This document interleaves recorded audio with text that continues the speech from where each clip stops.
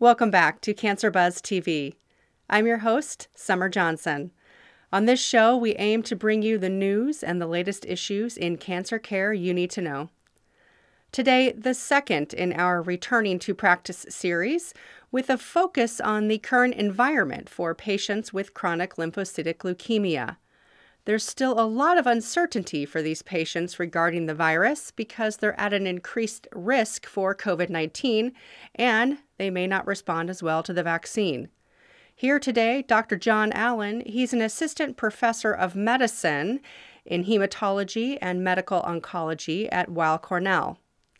Dr. Mark Fessler, he's the director of the bone marrow transplant program and a professor of internal medicine at St. Louis University in Missouri. And Dr. Susanna Friemel, she's the owner and president of Iowa Cancer Specialists, PC, in Davenport, Iowa.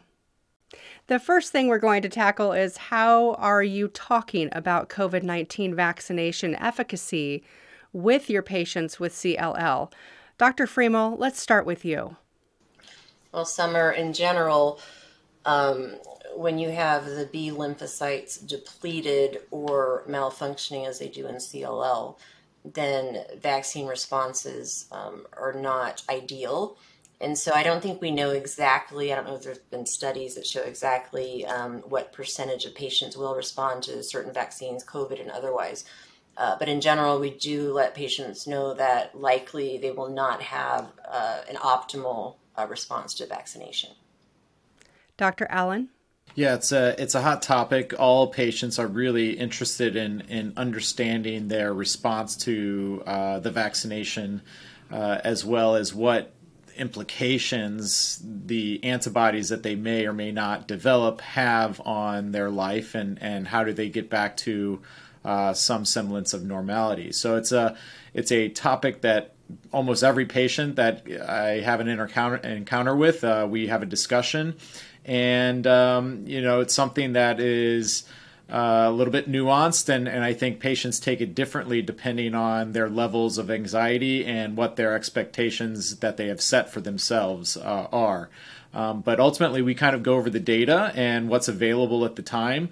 And, in this pandemic, it's almost every 6 months we have to reset our thinking and our thoughts based on the emerging evidence and the data that's coming out. And, that's really what a lot of these discussions are. And so I have the same patient 6 months later, I sometimes have a very different discussion with, and we just kind of update everyone where we stand in the current day.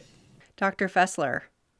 Yeah, I think it creates some challenges because, I think psychologically and socially, we're all wanting this pandemic to be over. And I think that the patients are wanting to do social things, do stuff with their families, go to restaurants, kind of resume normal activities. And I think that because we know that they have worse outcomes when they get the COVID illness, it becomes a difficult situation to discuss the risks and benefits of, what would be acceptable from a health risk perspective as it pertains to COVID now. Dr. Allan, with the current lack of evidence-based information, how do you engage patients in shared decision-making? Yeah, I think it's important to note that there is more emerging data out there. There is some updates recently published this past month, earlier in June, which are really showing us who's going to make antibodies. It's also what's important that came out of some of these publications is that it's talking to us about the timing of when people are making antibodies in relation to their recent treatment, and specifically what type of treatments that patients are making antibodies with or without. Specifically anti-CD20s, it appears that no one is really making antibodies, and my anecdotal experience on top of what's been published kind of agrees with that. So obviously patients are very anxious about this. They really wanted to have these discussions. In terms of this shared decision making, kind of everyone is involved with it in our team. My physician assistants that I work with, our mid-levels, our research nurses, as well as the physicians and myself. I mean, patients ultimately kind of want to hear from their doctor, but there's a lot of emails coming through the portals and just directly to me as well as to my mid-level kind of physician extenders. And so we're all kind of well versed on this data. We kind of talk about it outside of, clinic, and kind of preparing everyone for some of these answers and to these questions. And so, it's really a team effort. I think patients want to hear from multiple opinions ultimately.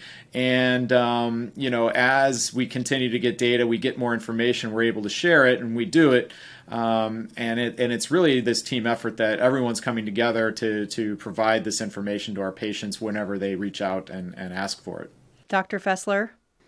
Yeah, I typically will share with them the published studies as we know them in regards to vaccine efficacy.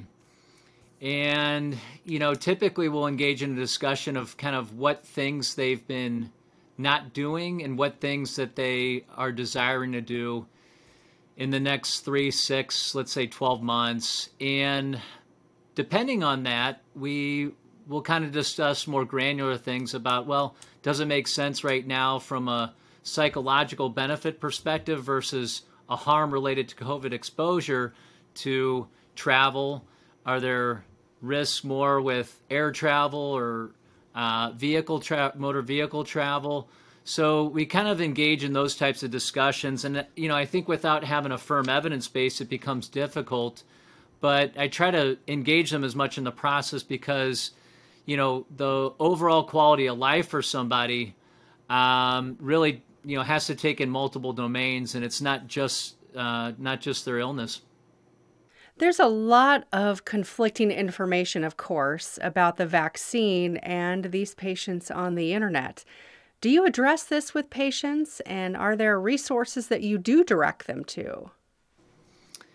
Yeah, I think that, the difficulty is finding reliable websites, and we'll typically recommend national cancer care websites, websites of various academic organizations that can be helpful for them to look at. I think that just staying away from general Google searches, general web browsers is typically what I'll recommend.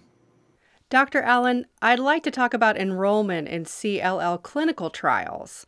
Has this been affected by uncertainty around the vaccine for patients with CLL? Yeah, initially, obviously, early in the pandemic, things shut down, clinical trial enrollment shut down in terms of, new people coming on to study. With the pandemic escalating, a lot of memos went out and studies amended to allow virtual visits and those patients who were already on clinical trial to kind of continue on the study activities and procedures and such. And so in terms of the patients on study, there was really no interruption in treatment necessarily, but there was definitely a difference in how we enacted and provided the care, and mostly through telehealth and video visits, etc., mailing, study drugs to patients and getting emailed back scanned copies of diaries and things like this because patients weren't coming on site. For the most part, it wasn't too impacted. Scans could be done kind of at their when it was safe, etc. So we got information and safety data and all these things. But at this point in time, as the virus prevalence has dramatically decreased with our vaccination efforts, the trial enrollments have opened back up. Patients are feeling more comfortable to enroll on a study if they believe it's the best for them. And, it's kind of the pendulum has swung back towards thinking less about how COVID might impact someone's treatment and really trying to choose the right therapy or the right approach or the right clinical trial for the patient if they're eligible and if it's the right thing for them, without thinking too much of how COVID might impact that. At least that's been in my practice. I'm I'm thinking less and less about what COVID may do for the, have in the patient's treatment regarding some therapy we might use anti-CD20. Although with that said, when I'm off of a study, these thoughts come into my mind. These discussions come in with our patients on the potential treatment that we provide and its effect on, some immune response that they may have if they were to be infected. Dr. Friemel, what do we need to keep in mind about treating CLL right now? Well, I think that there's so many different initial therapies available. So if somebody needs treatment, there's always the question of, should we put them on something oral where they can, don't have to come to the clinic all the time, or something where they have to come to the clinic. But you have to understand, even if you start an oral medicine, the patients still need to have lab work. They still have to get out and go to a lab. So we really haven't changed our practice, completely based on COVID. However, we definitely counsel our patients to never touch their face with their hands, always wash their hands and keep them sanitized, be really cognizant about wearing a mask around when you're around other individuals. And so that's what they've been doing. Dr. Allan, what's your best advice? I think it's important to treat the disease without too much thought about how COVID may impact that decision, because there might be a treatment approach that is best fit for the patient in front of you, a fixed duration approach potentially for a younger patient, etc., or someone who you may not want to give an anti-CD20 because they've had a lot of infections, or they may have even had COVID in the past, etc., and you want to preserve as best you can those that antibody response, and so on and so forth. It may impact when you decide to vaccinate a patient after some type of treatment, potentially as data starting to emerge, as we understand that a little bit better. So ultimately, I think, though, what we have to do is remember CLL is a malignancy. It is a cancer, and we need to really use the best treatment for the patient. Fortunately, there's a lot of different options that give a lot of flexibility to physicians treating patients, and they have numerous options that are all very, very effective and have a lot of pros and cons to each approach. And I think ultimately we should not let COVID necessarily get in the way of that if there is a specific approach that we want to use for a patient for the potential hypothetical risk into the future, unknown future that COVID may pose. How about you, Dr. Fessler? Any final thoughts?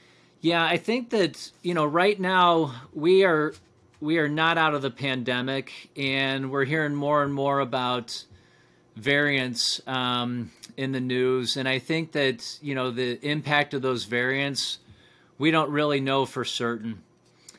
And I think for patients with CLL, it really argues for a conservative approach to their exposure right now, because we do know the illness can be worse in those patients. And I think for practitioners, it really becomes key to make a global assessment of the patient and decide, relative risks versus benefits of our treatments. And I think that, maybe using an anti-CD20 antibody might carry some additional harms that, on a relative scale are not needed. It may be that some of the oral therapies are better tolerated from an immune perspective than our older chemotherapies. And I think the field was moving that direction. I think the pandemic actually probably accelerated that move to using some of the novel oral therapies. So I think those would be the main considerations. Thank you, Drs. Allan, Fessler, and Friemel. For more resources on treating patients with CLL and more of the Returning to Practice series, you can head over to the ACCC website at accc-cancer.org. Funding and support for this show is provided by AbbVie. On behalf of all of us here at Cancer Buzz TV, thank you for watching. I'm Summer Johnson.